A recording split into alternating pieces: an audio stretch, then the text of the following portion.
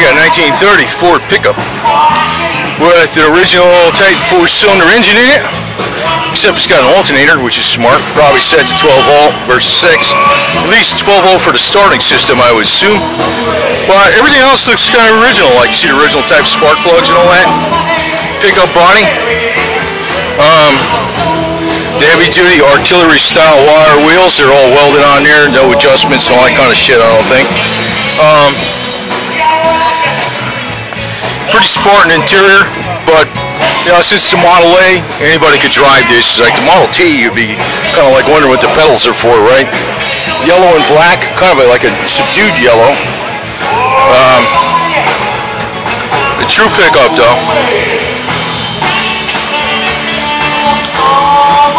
You notice how high up these things are?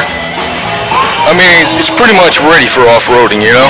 Without even putting a lift kit on it. That's got a lot of freaking, you know, room. And easy step-up interior. You have to get up in that interior with that freaking running board on there with the rubber. Nice teddy bear. Yeah. Anyway, teddy bear. That's cool, man. That's all the instrumentation you need right there, right? What the hell else you need all this bullshit for? Get your Bluetooth and your GPS. Yeah, right. Anyway.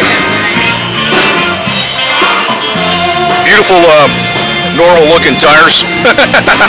So these weird shit tires that you got today, right?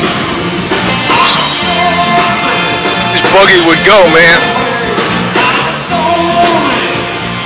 Got the big old I-beam in the front with the kingpins.